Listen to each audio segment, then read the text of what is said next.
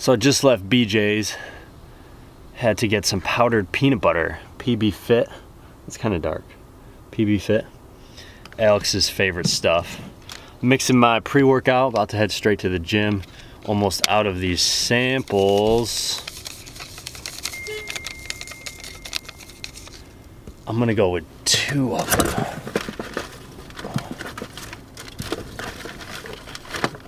I have this problem where I just throw the empty packet back in the box.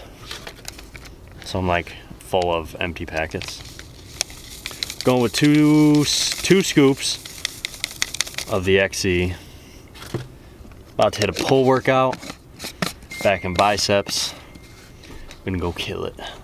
All right, first exercise of the day is going to be lat pull downs up there, superset with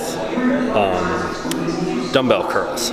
So before we get started with our working sets, we're gonna do 4 sets of 10 working sets. Before that, we're gonna do probably 3 supersets.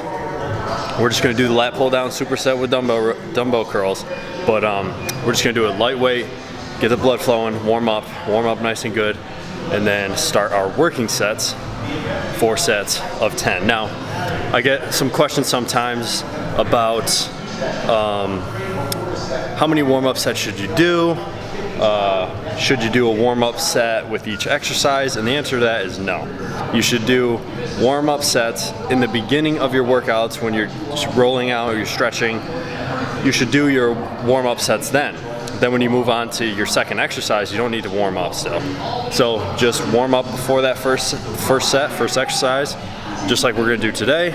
Do a couple warm-up sets, and then start our working sets. So first exercise, lat pull downs, dumbbell curls.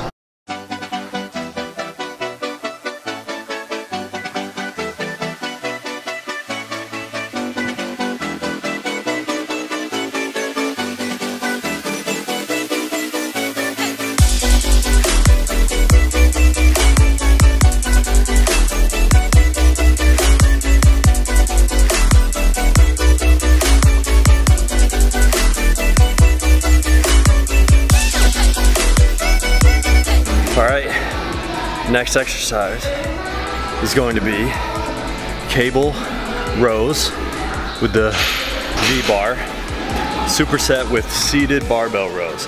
Now, if you don't know what seated barbell rows are, you're gonna see in a minute, but work with just the bar first and then feel the weight up. Go by 10 pounds each side, maybe 5 pounds each side. Feel it out. It's kind of a different exercise. That's the next set, or that next superset. So let's go.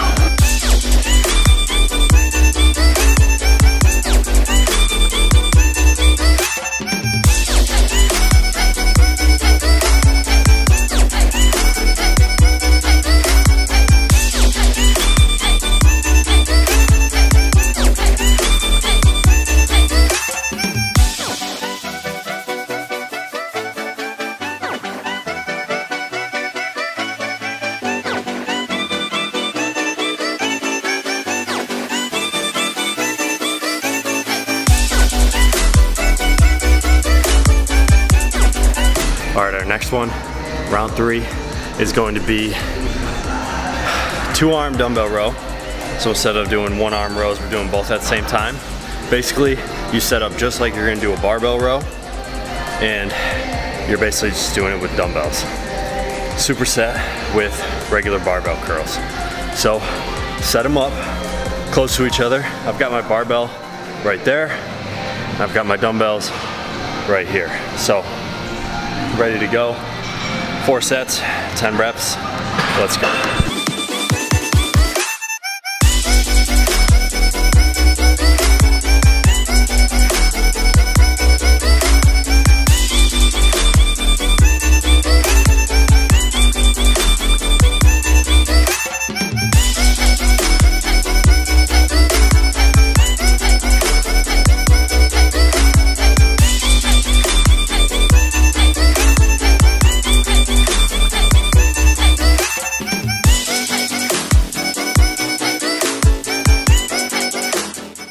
So guys, I wanted to bring up a topic that has come up a couple times, and since I've been doing a lot of demos, they've come up at the demo sometimes, and the question is, what kind of protein should I buy?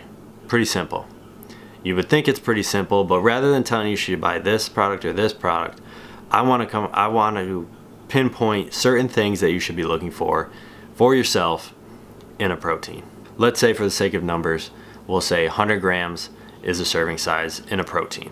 Okay, so 100 grams serving size, and you're only getting 50 grams of actually protein in that product.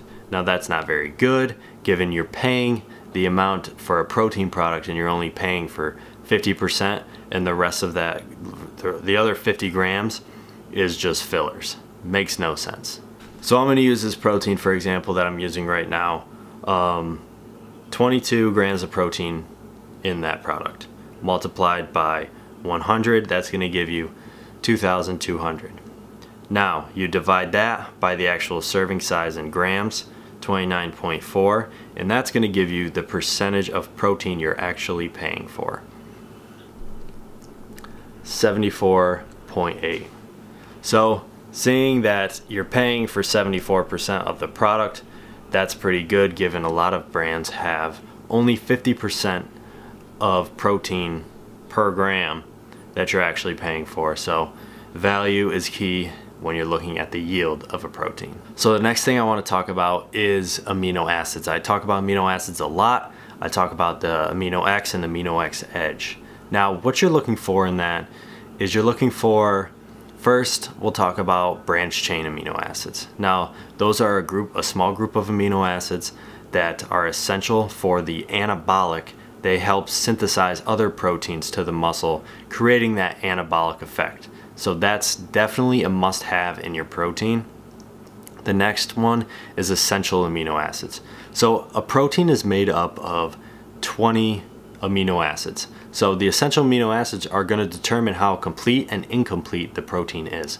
So when you're going at the store or whatever it is online, check the nutrition facts in your protein and just pull it up on the phone, on the internet.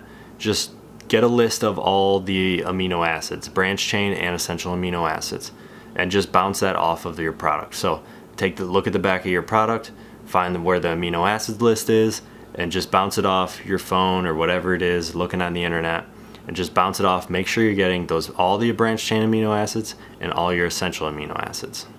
So the next one I'm talking about is the type of protein. Now, protein is protein, correct. Now there's different types of protein depending on the molecule size of the protein. So when we're talking about it, we're talking about whey, we're talking about casein, we're talking about soy, we're talking about animal protein, we're talking about egg protein. Okay, so those are different just type of supplements of the protein, okay?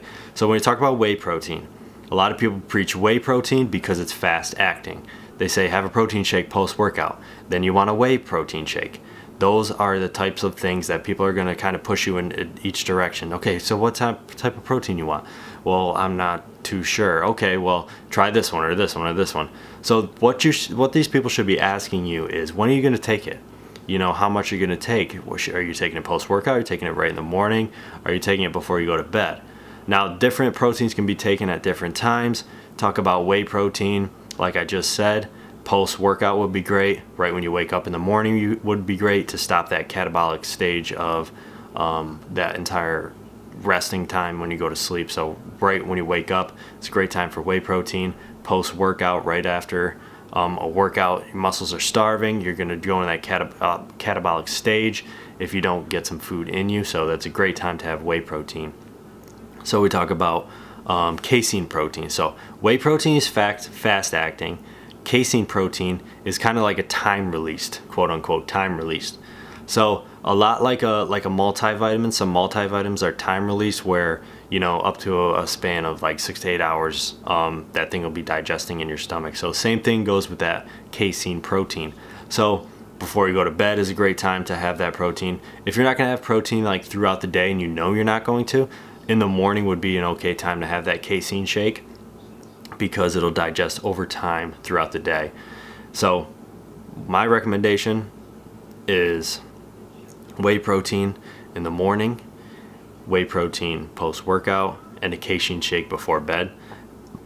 Excuse me. So these animal proteins, these egg proteins, and the soy proteins are kind of have like a mix of both fast-acting and time-released or slow-acting proteins in that. So those can be taken if you can't have whey protein or you can't have casein protein. So the last thing I want to talk about, guys, is the ease of use. Super simple stuff, guys. Digestibility and blendability.